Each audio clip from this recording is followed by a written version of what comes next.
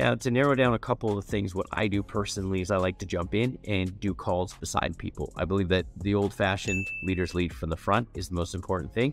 So when you want to win with other people, you want to jump in with them. So what does this look like?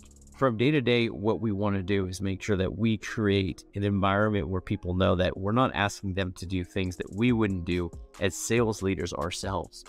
The toughest thing to try to get a sales team to accept is that you want them to do something that you can't produce yourself. So you have to test frequencies that actually produce results. For saying, hey, I've given you channels, I've given you this, and sales aren't happening. Well, maybe it's how you're approaching the sales. Maybe the product market fit's not right. There's a lot of things that could be going on. Maybe the market has shifted, which happens so often in sales. But most teams and most people aren't equating for that measure.